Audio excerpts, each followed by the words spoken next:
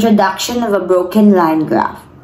A broken line graph is a diagram that has a horizontal axis divided into units of time and a vertical axis that has displays the values of the qualitative characteristics studied, and in which the data recorded are represented by points that are then connected to one another by the segments to form a broken line that illustrates the evolution of the phenomenon under consideration. History. The broken line graph, also known as line chart or line graph, has its roots in 17th century. It evolved from simpler graphical representations used by mathematicians and scientists to depict data. The concept gained prominence with the work of Scottish engineer and political economist William Playfair in 18th century. In 1786, he published The Commercial and Political Atlas, a work that contained a series of innovative graphs and charts. His innovative use of graphical representations helped in illustrating economic and statistical data more effectively. Over the time, the broken line graph became a widely adopted method for visualizing trends and relationships in various fields such as economics, science, and social sciences. Now, what is a broken line graph? In order to understand what a broken line graph is, let us define what a line graph is. So, line graphs are graphs that present data values linked by a line. A broken line graph connects data points with line segments with different slopes. It is a line graph that connects data points with line segments. The lines do not have consistent slopes and can have positive and negative slopes. This type of line graph is used when it is necessary to show change over time. They display trends or patterns and help us make predictions. In a broken line graph, markers are used to represent amounts. These amounts are then joined together by straight lines. Markers can be dots, stars, or other representations. So a broken line graph also has a vertical and horizontal axis. For the horizontal axis, it is usually for the units of time, and for the vertical axis, it usually displays the values of the qualitative characteristics studied.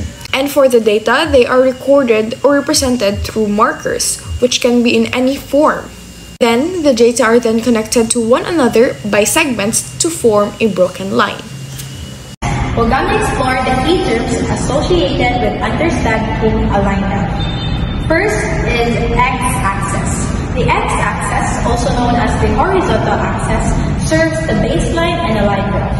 It typically represents the independent variables such as time, categories, or other quantitative data points. Second is y-axis. The y-axis, or vertical axis, stands perpendicular to the x-axis. It represents the dependent variable indicating the values being measured or observed. Third is data points.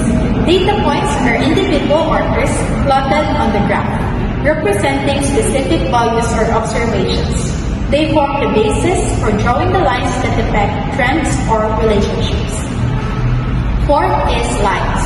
Lines connect the data points on the graph, illustrating the trend or pattern in the data over the range of the axis. Fifth is the axis labels. Our descriptions or names assigned to each axis, providing clarity on what is being measured or represented on the graph. Next is title. The title of the graph provides a concise summary of its content or purpose, helping viewers understand its context and significance. Next is legend. A legend, when present, helps identify different lines or categories represented on the graph, making it easier to interpret complex data sets. Scale. The scale on each axis delineates the range of values being represented, enabling viewers to gauge the magnitude of the data points. Understanding these terms equips you with the necessary tools to interpret and analyze line graphs effectively, and empowering you to uncover insights and trends within the data. And now I will be discussing to you the steps and procedure on how to make a broken line graph. But first, let me tell you the steps on how to make it. Number 1, collect the data. Number 2, choose axis. Number 3, determine the scale. Number 4, plot points. Number 5, draw lines. 6, label data points. 7, add titles. 6, and review, finalize. So as you can see here, guys, I already plotted the temperatures and then a month. This is my data, and this is the axis. We have the y-axis and the x-axis. Since we already collected the data, which is step number 1, collect data, and step number 2, choose axis. We have y-axis and x-axis, and we already determined the scale. And now let's proceed to step number 4, which is plot points. So as you can see in the given data, we have January, which is 10 degrees Celsius. We need to plot it in its designated place, which is over here. January and then 10 Celsius. February, 12 Celsius.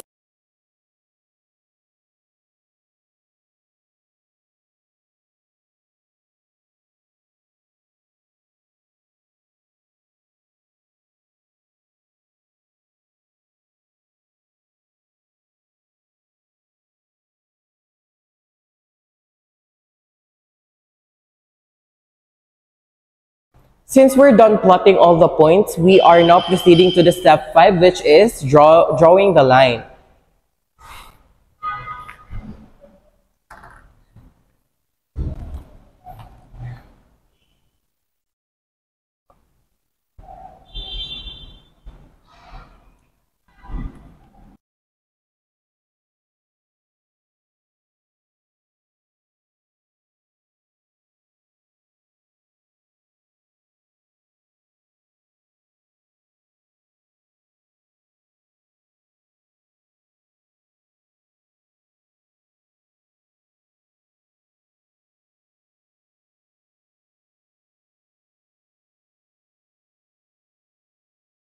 Since we're done labeling all the data points, we are now going to proceed to the step 8, which is we're going to add titles. So in the x-axis, we're going to name this as months. And the y-axis is temperature. And the whole graph is, I will be naming this as average monthly temperature variations.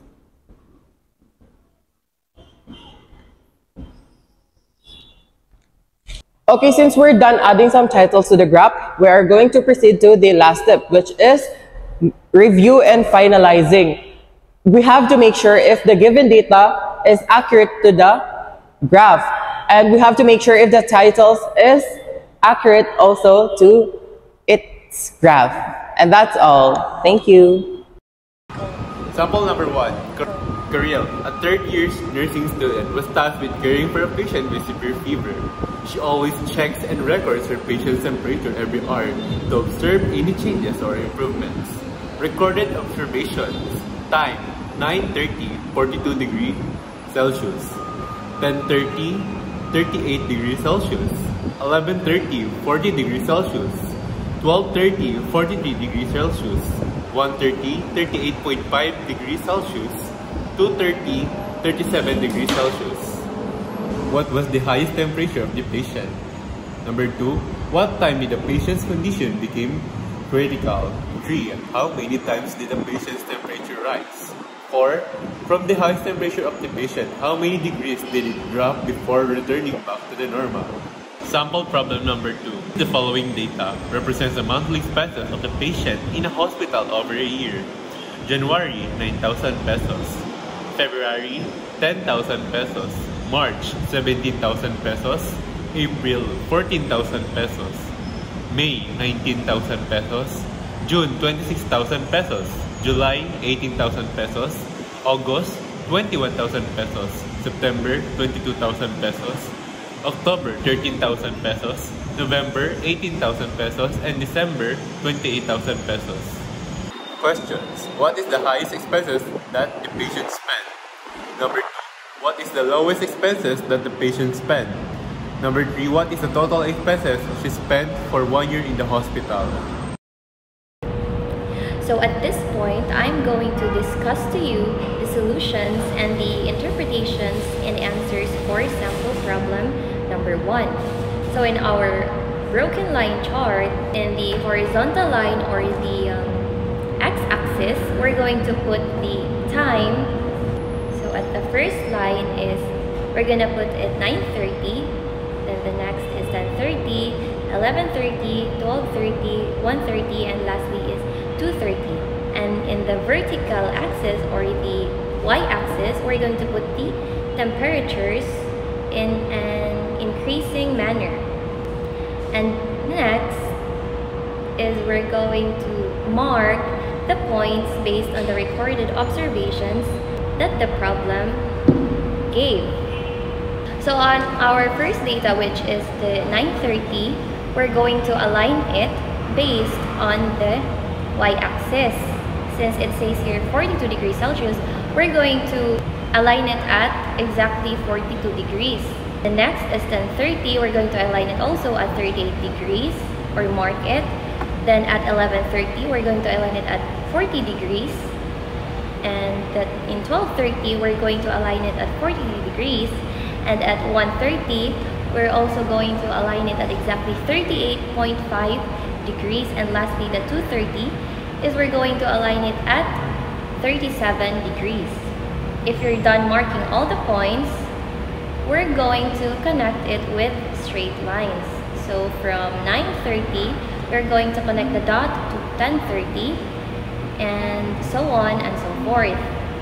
So now that we are done connecting all the marks or dots on our graph, we have now come into our answers, which is the first question: what was the highest temperature of the patient? So as you can see on the graph, the highest point that reached was at 43 degrees. So the answer to this first question is the patient reached 43 degrees Celsius as its highest temperature.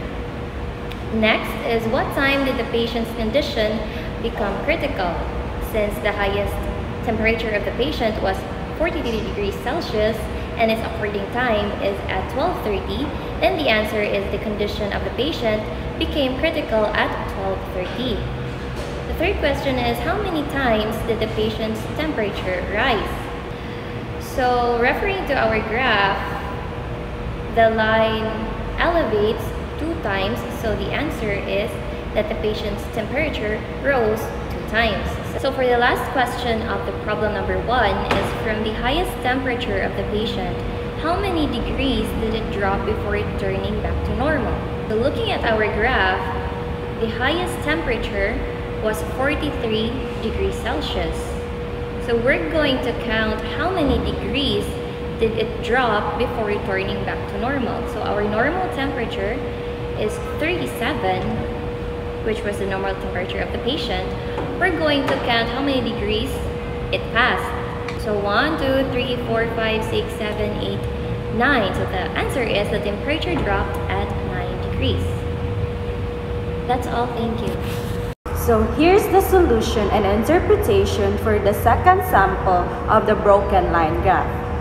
So the first thing that we are going to do is to make a horizontal line for the x-axis and a vertical line for the y-axis.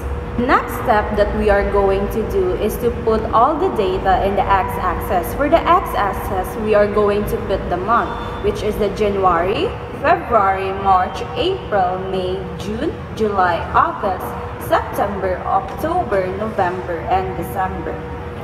And for the y-axis, or the amounts or the expenses in the data, And the third step that we are going to do is to align all the data that are given here, as well as to plot all the points of each data. First is the January, we need to align it to 9,000 pesos. Then for February, we need to align it to 10,000 pesos. For March, we need to align it for 7,000 pesos. Then for April, we need to align 14,000 pesos. And for May, we are going to align 19,000 pesos. For June, we need to align it in 26,000 pesos. July in 18,000 pesos. August for 21,000 pesos. September for 22,000 pesos. October is for 30,000 pesos. November is for 18,000 pesos. And for December, we are going to align it in 28,000 pesos. Then we are going to draw a line to connect each point.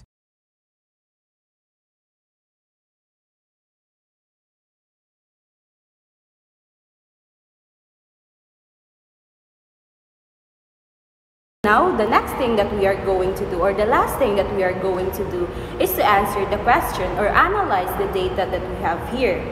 After analyzing all the data or reading or understanding the data, we are going to answer the question.